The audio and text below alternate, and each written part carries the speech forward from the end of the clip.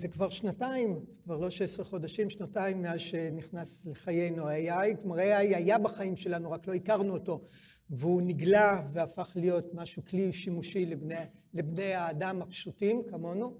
אני הייתי צריך להציג בדצמבר לפני שנתיים, חודש אחרי שזה יצא, את פרופסור אומן בכנס באוניברסיטת בר אילן, ולא ידעתי איך להציג אותו בתור פרופסור אומן, כבר חתן פרס נובל לכלכלה, כבר הציגו אותו כל כך הרבה פעמים, אז ביקשתי מה-AI שיכתוב לי שיר. אז הוא כתב לי שיר, כתב אותו בצורה יפה. אני לא יודע לכתוב שירים, אני לא יודע להקריא גם שירים, אבל הוא כתב אותו רק באנגלית. מאז עד היום זה עולם אחר. הדברים משתנים במהירות. יש כאלה שטוענים שזה הולך להרוס את האנושות, יש כאלה טוענים שזה הולך לגרום לכך שנמריא, יש כאלה שטוענים שאנחנו הולכים לקבל למעשה אינטגרציה של האדם ביחד עם המכונה, עם המחשב, עד שנת 2050. יש הרבה דברים, ובשביל כך הבאנו את המומחה בתחום, הבאנו אותו ישירות מארצות הברית, מהרווארד, את מרק פייגן. Welcome to Israel, welcome to the conference. We're very, very thankful that you're willing to come and give the talk. And if anybody wants to know anything about AI, you're the guy. And if you want to hear more about her, go into the internet, go into the YouTube. He's just got a lot to give. Mark.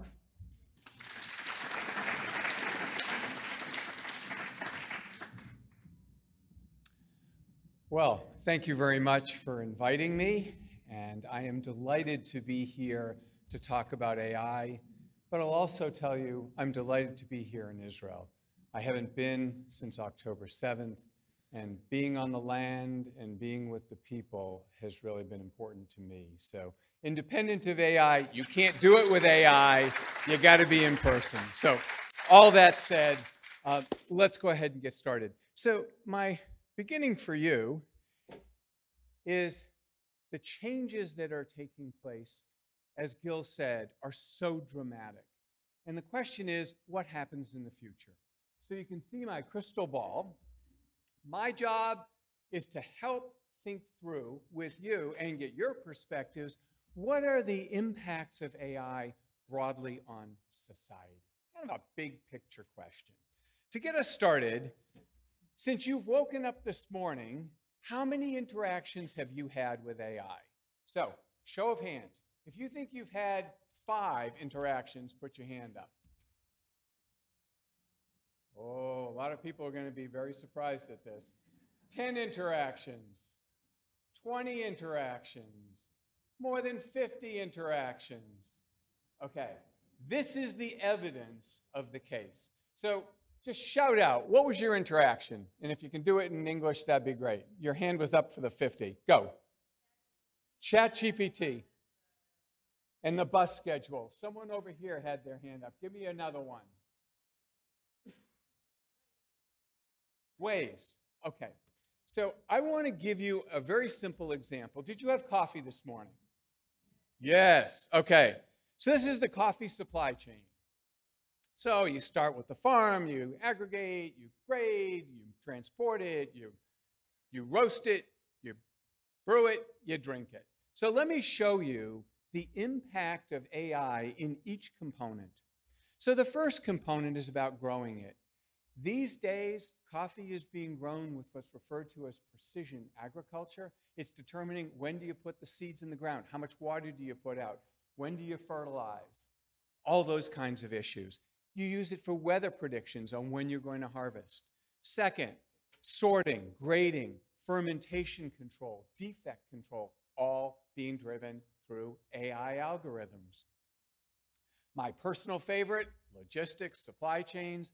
We are using AI constantly to think about how we can optimize our supply chains. Inventory management, how much coffee do I take? Forecasting what the demand is going to be. All being driven out of AI. Beyond that, in terms of the actual roasting, it's issues around real-time monitoring. How are the beans sitting through this process? And finally, of course, you've got smart coffee machines, and ultimately, there's you. Voice-activated ordering. Algorithmic decision-making in terms of what you're going to suggest to you, and of course, smart cafes. This is just one little area, coffee. And all of this is being driven by AI. Now, AI is important, but it is particularly important because we are seeing unparalleled adoption of AI. Do any of you know Everett Rogers or his work? All right. Oh, we got one. Fantastic. Appreciate that. We'll talk later. Everett Rogers. Oh, let me ask a slightly different question. How many of you are familiar with the S-shaped adoption curve? You start out with the innovators and the early adopters. You get the early majority. You get the late majority. You get the laggers. Hands up for that. You can thank him for that. This is his work. He grew up in rural Midwest United States, farm community. As a kid, he says, he was fascinated by why did some farmers adopt new technologies, be it tools or seeds or approaches, and others didn't. And he spent his life trying to understand that. And that is, his work is what led to the understanding of the S-shaped adoption curve. For the academics in the room, he's a hell of a model. Wrote this book in, I think, the late 50s, early 60s, just reissued it every 3 years for the next 30 years. Brilliant model. Okay, so now you understand what he does. So let me share with you some examples of the S-shaped adoption curve. And what we have is, you can see the percentage of a population that is using a particular technology and how long it took for that adoption to take place. This happens to be in the US, but it could have been anywhere. And what you'll observe is, whether it's the car, running water, or electricity, you see that S-shaped curve, and it takes a while. But as you're looking further towards the right, more recently, you're seeing an acceleration of some of that adoption. You can look at cell phones. You can look at the internet relatively quickly. Smartphones relatively quickly. Now, in saying this, I don't want you to conclude, oh, because we're more modern, we're accelerating, that the S-shaped curves are compressing. That is not true of everything. One of the areas I spend a lot of time in is autonomous vehicles. I was joking with someone yesterday. In 2018, I was in New York, and I gave a lecture on autonomous vehicles, and someone in the audience raises their hand and says, "We're here in New York. When are they going to be here?" And I boldly say, well, by 2024, probably 3 to 5% of all taxi rides will be autonomous vehicles. Well, if you've been in New York recently, you know that is not the fact. I did offer to buy him a beer if I was wrong, so I do owe him some money. And I don't want this to dissuade you from listening to the rest, because, well, if I couldn't predict that, how can I predict AI? I think I do a little better on AI. We'll see. But the point is, there are things that have been expansive in their development, and there are things that have been highly compressed. What makes AI so special, especially Gen AI, is it has just taken off like a rocket. That S shape, you can barely even see the beginning of the S. It just has been so incredibly fast. So it's really important for us to understand, where is this going to take us for society as a whole, and social policy in particular. So if I'm going to use my crystal ball, I need to have some grounding principles so that we can, and I can better share with you what it is that I'm going to be forecasting. So let me start with a few considerations. And I've got 5 of them that I want to share before I'm willing to actually open the crystal ball and look inside it. The first is, I need you to learn from Yogi Berra. So Yogi Berra probably works better in New York than it does in Tel Aviv, but hopefully you'll get it. Yogi Berra was a very successful baseball player in the United States, and he was also known for his aphorisms. And as a result of that, one of his famous ones is, "It's tough to make predictions, especially about the future."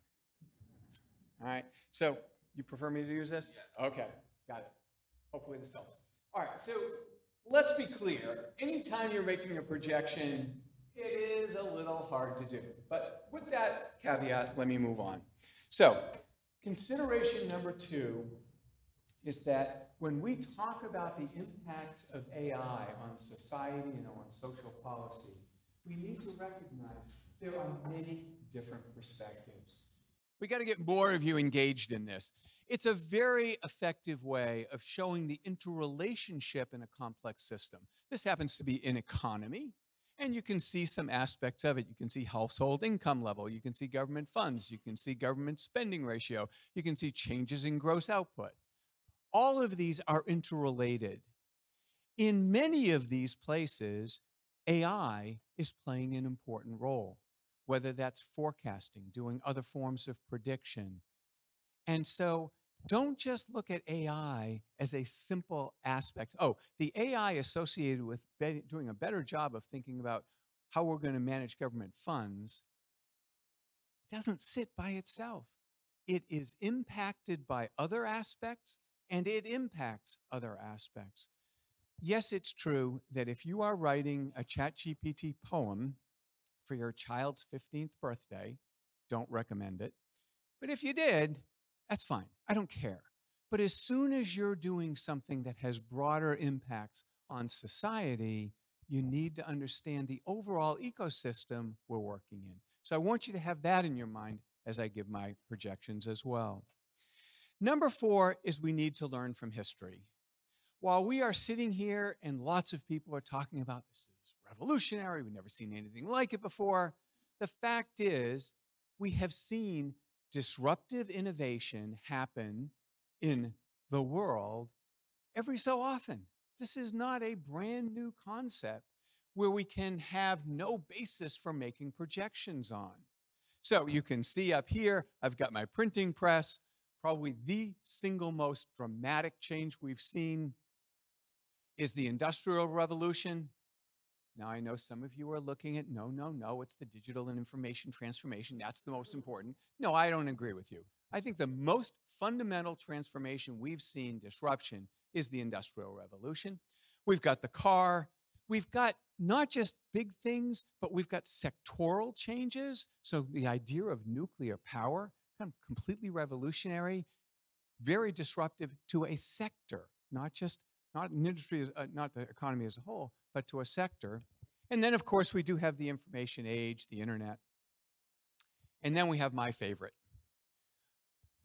Shh. How many people, raise your hand, be honest about this, know what this bottom image is? Okay, not so bad. This is a slide rule, and my group down here knew it very well. He's very, very excited over here. So every innovation has differential impacts. Remember my slide that says we've got the individual, we've got the community, et cetera. So for me, personally, this innovation associated with this was transformative. Because when I was in high school and I was trying to do higher level math, this is what you had to learn how to use. This stood between an abacus and a calculator. And it wasn't easy to use. And it wasn't all that accurate either. I mean, he's going to question that. You felt it was really pretty accurate, probably. You were probably better skilled at it than I was. Okay. So fortunately, when I left high school and started college, the Bomar brain had come on the scene. It was a calculator. And that followed with TI coming out with its and HP's coming out with its. And this has been relegated. And that relegation is actually quite good because it wasn't just high school students who were miserable by it. Engineers, scientists, all have much more accurate mathematical information as a result of a calculator. Now, when the calculator first came out, the cries from parents were outrageous. How can you use this? How will people not know how to use this technology? You'll not know how to add, subtract, multiply, divide, do logarithms, etc. And you know what? I think we're all better off with it. Parallels with how people are talking about large language models, whether it's ChatGPT or Claude or any of them. Okay, so these are big changes. So what can we learn from the past? And I'm going to pick up on the slide you showed with the green and red. It seems to be the way to talk about this stuff. So here's what I walk away with from history. The first and most important is the acceleration of knowledge, productivity, and economic growth. If you think about the Industrial Revolution, you think about the impacts of the digital revolution, these have dramatically changed economic growth on a global basis, economic health on a global basis. So there is no question there can be very significant benefits. But I do have some reds. Societal anxiety and resistance to change.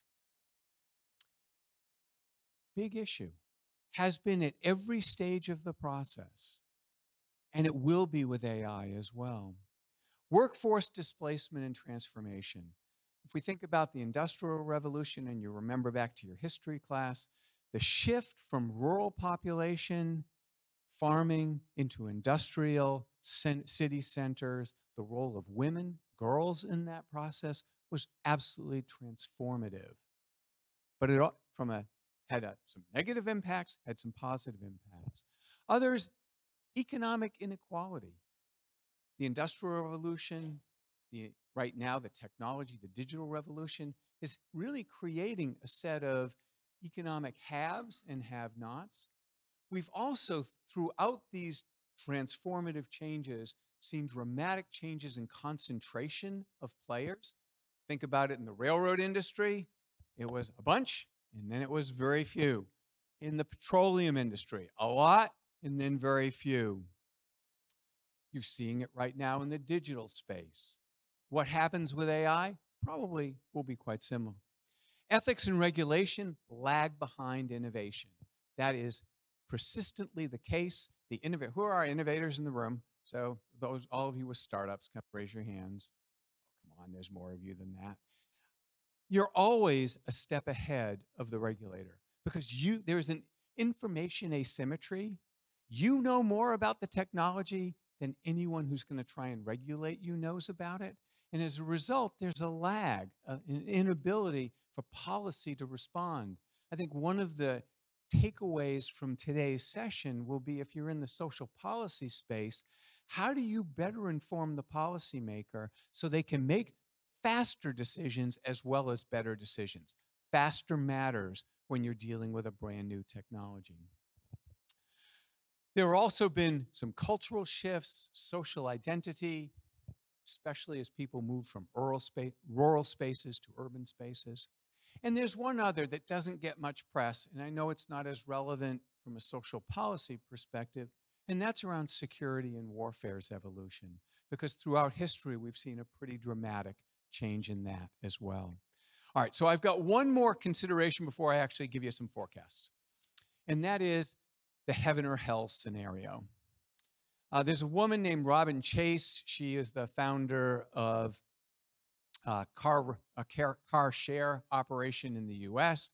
And when autonomous vehicles first became a thing, she went out with a lecture talking about the heaven and hell scenarios. And I like that. I think it's an interesting contrast. It takes us to the extremes as opposed to the middle. And even though we may end up in the middle, we should understand what the extremes are. So here's heaven, here's hell. Let me show you what might sit in the heaven. The heaven of AI is that we end up with global prosperity. Everyone wins out of this. We have longer, healthier lives because our healthcare panel you're going to hear from a little later today is going to talk about all the amazing things that we can do with AI that will help people's lives. That actually, AI turns out to be an equalizer rather than a differentiator. In other words, people who don't have the same skills can use AI to enable them to be more effective. And we, as a result of AI, have a lot of facts and truth. Now, having given you that rather Pollyannish view, I'll also give you the hell scenario. Polarization and conflicts. There are haves and have-nots. There is famine and migration. Why would there be famine and migration? Well, the famine may well come more out of climate change, but the migration comes back to the chart that Avi put up. You looked at it from a particular sector, and I presume it was in Israel, that you are looking. But if I look at that differentially in developed countries versus developing countries, some of those major changes, for example, the call center. If I have a really good chatbot, I do not need that person in Asia who currently has a pretty good job. That goes away. So you may see some real differentiation taking place. There's a real concern about there are fewer haves and many more have-nots, especially on Avi's side of the chart over here, which was these are people who are likely to lose their position. And then fakes as truths. You may have seen some of the fakes that were done of Biden early on in the campaign for presidency, where they basically created an AI version of Biden, looked like him, talked like him, slept like him. That was for the Americans in the group. Okay, so heaven and hell.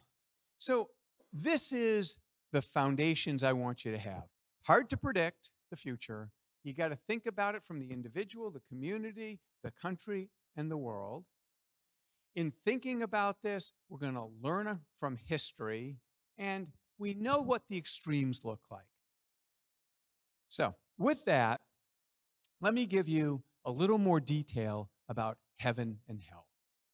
So on the heaven side, what might we look for? Well, I think one of the things we will likely see is healthcare transformation. Again, you're going to hear from some folks talking about that.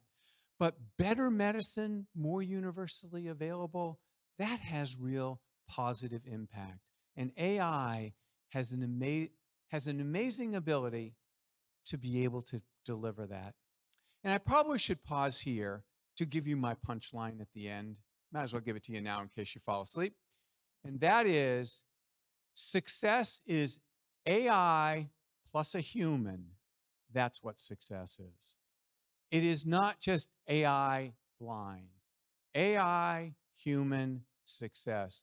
And I wanted to use that in this case because one of the things that we've observed is AI can be amazing at finding tumors, but you also want a human in the loop as well.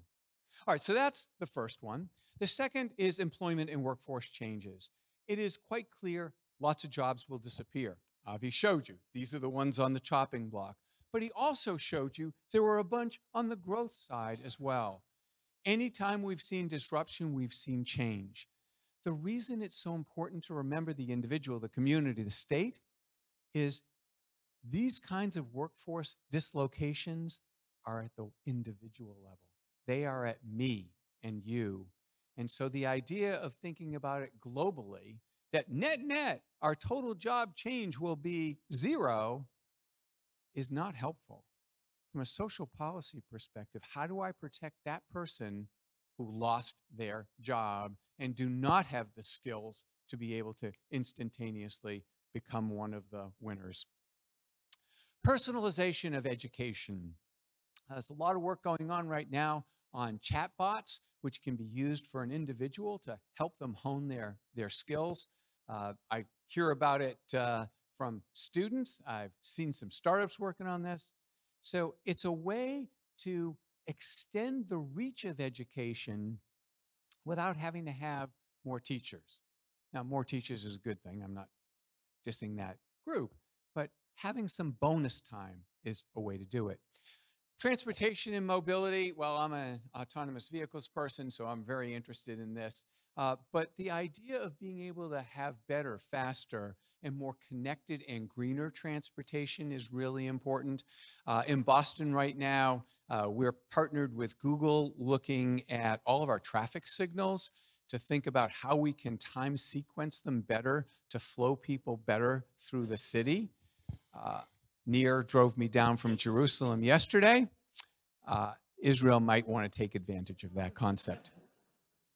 Environmental protection, being more efficient, being greener. Cybersecurity, being able to have more safeguards at the individual level, at a societal level. Now, this one will shock you. Social media and content generation actually does have the potential to be on the heaven side. You'll probably be more thinking about on the hell side. But more connectivity, better flow of information, kind of giving you what you want presented in a very compelling fashion. Those are some goods. Finance and banking, I mean, fintech is a big thing here in Israel. You hear about it lots of places. Can we get global? Can we get faster? Can we get cheaper? And then I wouldn't want to leave, as someone who teaches in a school of public policy, without talking about government and public services.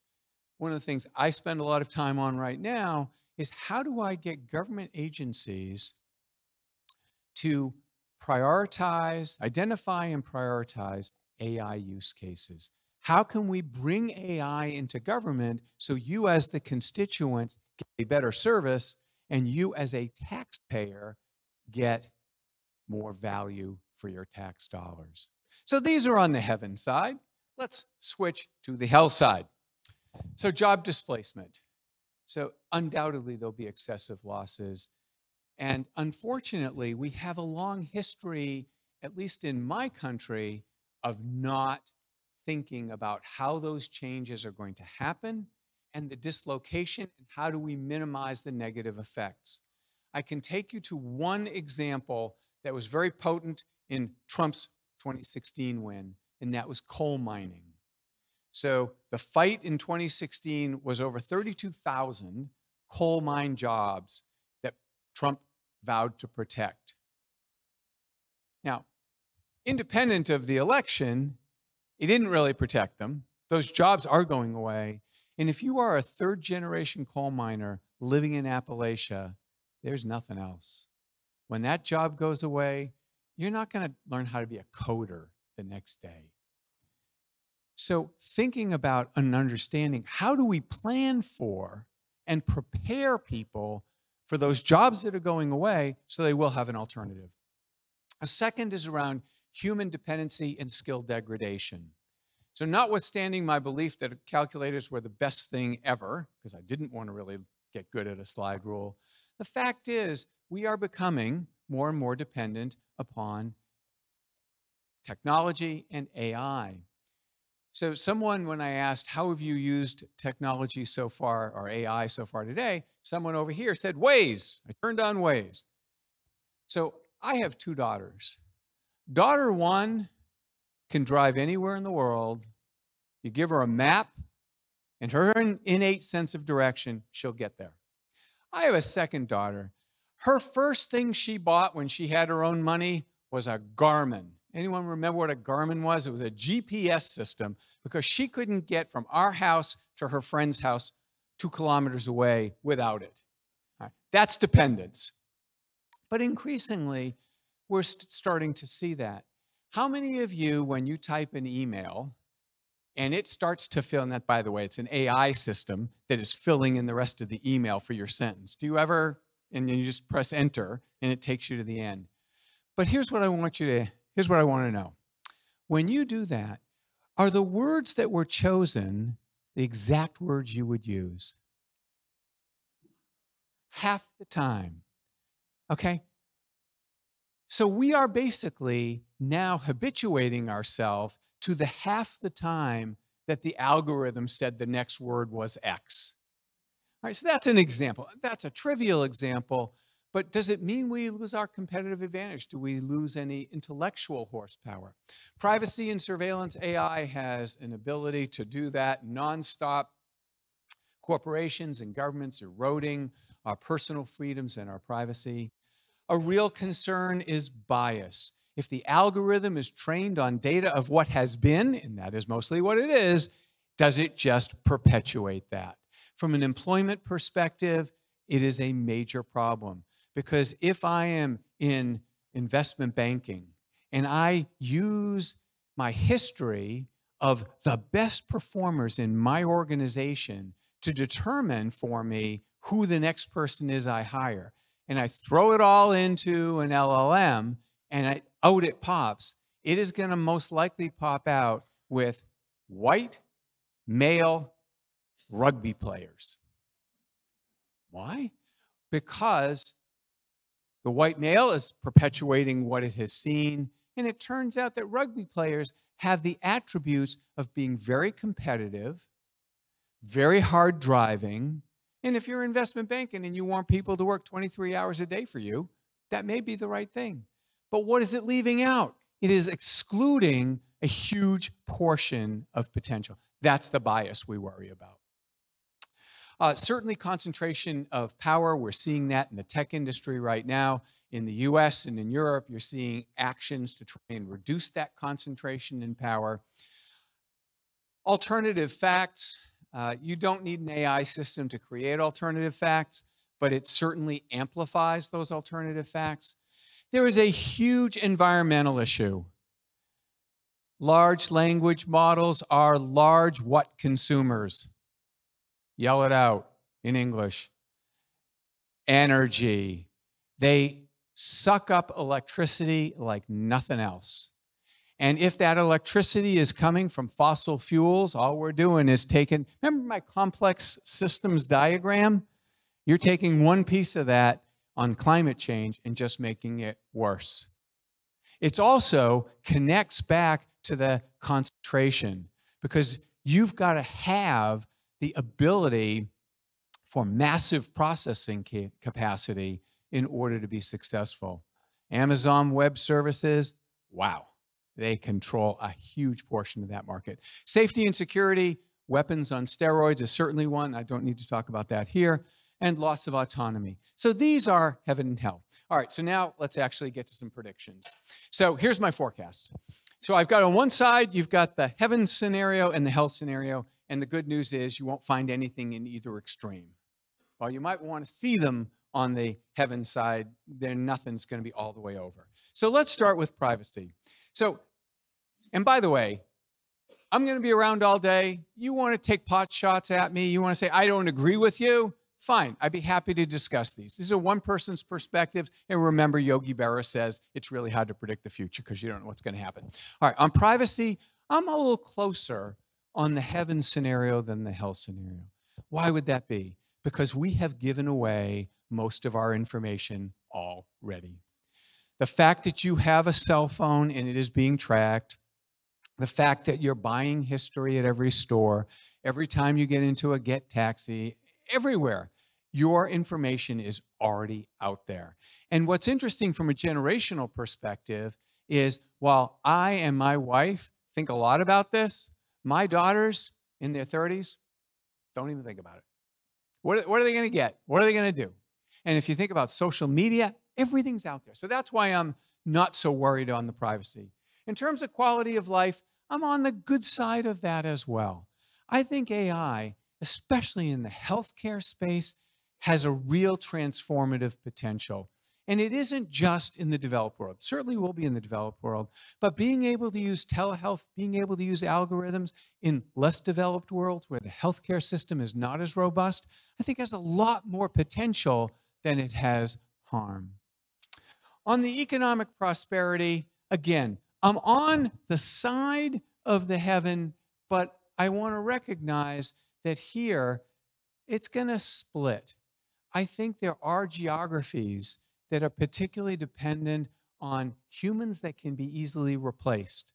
The call center in Asia, I think they're in real trouble because I can do probably a better job than a human with an AI in answering most of your questions, certainly taking your orders or your returns and things like that.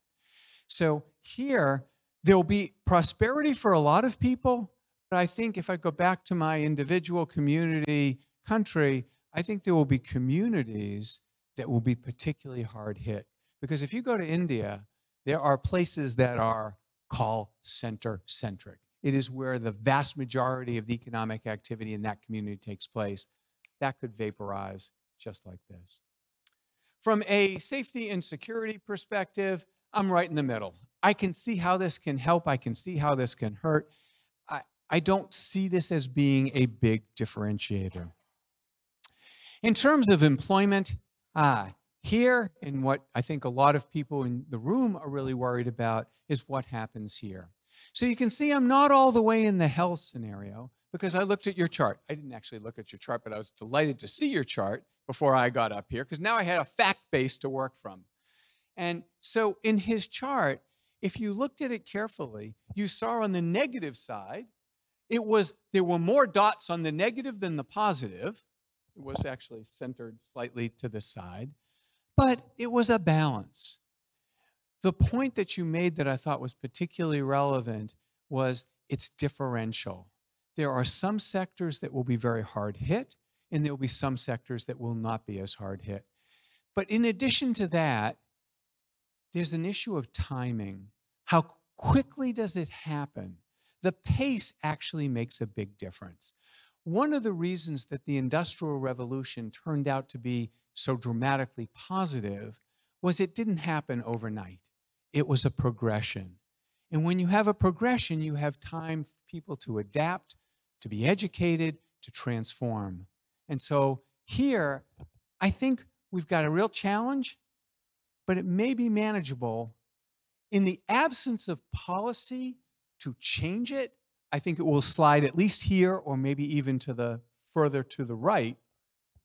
But I am optimistic that policymakers will listen to the reports that you're putting out and your colleagues here and do some responsive. In terms of fairness and equity, I think this is a problem. I think the haves and have-nots will grow as AI continues. It will allow people who are particularly agile at being able to use this to be much more productive. For those who can't or have a digital divide, I think it'll be a real problem. In Israel, you are constantly thinking about the center versus the periphery, and I think this is an issue that you'll need to grapple with AI as well. And then finally, on the truth, I'm really pessimistic. I think the fake news and the ability to do very compelling fakes will continue to grow as we think about the future in AI. Now, I mentioned this idea of timing. The faster it comes, probably the more disruptive it is. The slower, the more time you have to work through and make sure it's going to be effective. So let me share with you, let me share with you some accelerators. So if you think about what will move this faster, I think we can think about them from a personal, operational, economic, and political perspective. So from a personal perspective, the accelerators are if people trust and believe in AI, it's going to happen a lot faster. If we have education, skill development, going to happen faster. Operational, if you have data. You can't do much in AI without training data. Yes, you can write your poem to your kid, but other than that, you can't do a lot of useful real work. Computational power. Turns out that NVIDIA and those chips are the limiter right now. If you want an NVIDIA chip, first of all, you're probably not going to be able to buy one because they're all bought up for years. Secondly, it's even hard to rent them. So that might limit it. But if there were more available, it would accelerate it. Cross-industry collaboration. If you're doing something in the healthcare world and you're not also doing it in the social policy world, you might not get the full value out. Integration with existing systems, again, an accelerator. On the economic side, if you've got business and economic incentives that are encouraging AI, it's going to grow. If you've got successful case studies, nothing sells a product like a successful product. So if you can show that this works well in use cases, people will adopt them. And then politically, if you have AI-friendly regulations and politics, and you kind of got global collaboration, these will all take Everett Rogers' S-shaped curve and make it even more accelerated. On the decelerator side, if we don't trust, it's going to take longer. If there are data privacy issues, it's going to take longer. If we don't have a good workforce, if there are limited availability of chips, of electricity, if there's complexity and risk in what we're doing, it's all going to slow us down. Economics, high cost to implement. By the way, AI systems sound great, deliver a lot of value. They are expensive, time-consuming, and they require a lot of cultural change in an organization. You've got to get people willing to use them. In my work in government, oh my gosh, it is like pulling teeth. And because government officials are risk-averse, and I don't blame them, because I don't want to see my name on a screw-up on the New York Times front page. In terms of political issues, if there's regulatory or legal challenges, that could slow us down. If we're worried about bias, that could slow us down, etc. So these are the accelerators, these are the decelerators. What kind of guardrails do we have? If we're going to do something new, it's nice to have guardrails. There are two types of guardrails. One is governmental. So we've got the EU AI Act, risk-based pyramid, things at the top you are not able to do, things in the middle, you got to have a little bit of regulation, and a bunch of stuff at the bottom, I don't care. It's got minimal risk. Go do what you want to do. The flip side is on the US. This is from Biden. It's an executive order, and it focuses on it should be performance-driven, costs and benefits should be better, et cetera, unbiased, experts. But here's the problem. As of January 20th, that's going away. There's no ambiguity about that. The industry itself also has a set of guardrails because they want to protect the industry. They want to make sure they aren't regulated, or maybe if they've got a comparative advantage, they want to be regulated. So this is the world we live in. So let me wrap up with coming back and saying, well, what are the response strategies? If in fact those forecasts are right, what do you do? Number one, on privacy, for you as an individual, know what you are giving away when you click the box. If you click the box on Ancestry.com, that DNA, your DNA, is not yours anymore. It's theirs. From a governmental perspective, protect the vulnerable. I think one of the things that Taub really centers on, who are the vulnerable? How do we protect them? Here is important. Quality of life, leverage AI for health offerings, and for my own sake, please go take a ride in a level 4 autonomous vehicle. It's a hoot. You'll love it. Number 3, economic prosperity. You got to share the wealth.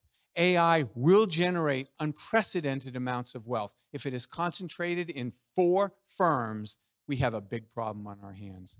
Safety and security, AI is a deterrent. And from a governmental perspective, you have to stay one step ahead of the bad guys. Not easy to do because of the information asymmetry we talked about, but it's real. Employment, plan ahead, be agile as you, an individual. If you've got kids, think about those kids. What are they going to do? Take a look at Avi's chart and make sure you've thought about what sectors they're in.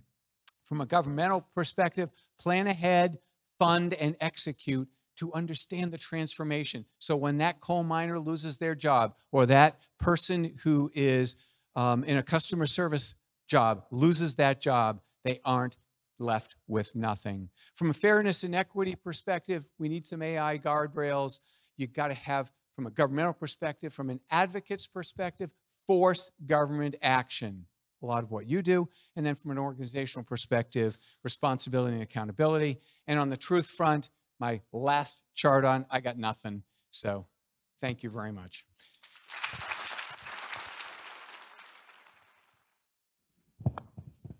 Thank you. Thank you again. And thank you, first of all, for coming to Israel. I'm Gila Kurtz. I'm the Dean of Instructional Technologies faculty at Holon Institute of Technology. A quick question. When you talked about heaven, heaven with education, you talked about personalization. When you got to the hell, nothing about education. So are we going to heaven with education?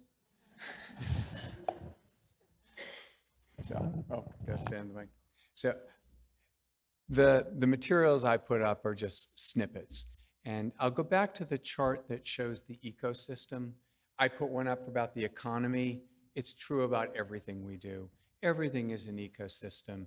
And so the education issue, the health issue, they merge. And in fact, I think this afternoon or later today, you may hear a little bit of that because one of your speakers and I were chatting yesterday, and she was telling me the transformation that has taken place in the way medical school education takes place from when she was a medical student to what people do today is dramatically changed. Part of that is the education, part of it's the knowledge of and change in understanding of health and medicine. It's an ecosystem. They all have to fit together. And I think just one last thought on that. This idea of AI as a use case, and I pitch that a lot, and I'm guilty of this. I think right now it works because we're just trying to get our feet wet. We're trying to prove that this technology has value. But as we get better at it, we've got to integrate it. It's got to be part of the system. So the question was, what happens to the environment as a result of AI? And here, like everything else, there's heaven and hell, and they're both happening simultaneously. The health side of this is the amount of electricity that's being sucked up by every time you go and do something on ChatGPT, you are generating carbon. Hate to tell you that, it's a reality. So there's a real negative there. And if we don't get more efficient with how the processors are working, we are going to have a real problem because everyone wants to use the technology and it's consuming more power. So you've got to get more efficient at it. So that's the health side. But let me give you the heaven side. The heaven side is, I was talking to some students, and they're mid-career students, and they're from Africa. And they were looking at the use of AI to better use water in their agriculture. Because traditionally what they've done is they've done flood irrigation. And it's very inefficient, it's very energy consuming because you got to pump all the water out. And so what they're looking at are AI algorithms that determine from the soil moisture itself and where we are in the crop growing cycle, exactly how much water to put on. So from that perspective, this is great. If we're successful, for example, in Boston at reducing congestion, that's a big win in terms of reducing carbon. Now, it would certainly be better if we all rode on bicycles and public transit were better, but the reality is that's not the case. AI can make a difference. So I think I can't give you it's going to really help or really hurt. I can give you snippets right now of where it will help and where it will hurt. The point was, where does collaboration fit in this? Because it isn't an independent issue, it's a global issue, and I think you're exactly right. I'm quite skeptical on that. I've looked at the regulations associated with AI in multiple geographies. So in Europe, you know what they've done, the EU Act, and that's where a group of people came together and made a decision. Fantastic. But if you look at the US, we're going to have none. If you look at Singapore, you see very little. And it's driven by the function of what their economic systems require. If you're Singapore, you are looking for AI to be your next equivalent of finance. Finance was how you did, shipping is how you started, then you went to finance. What's next? If you can be the AI center and hub, that's important. You minimize regulation to do that. The UK doing something very similar. I think we're going to continue to see that polarization, which will make it more challenging. All right, I got to send down. Thank you My very pleasure. much.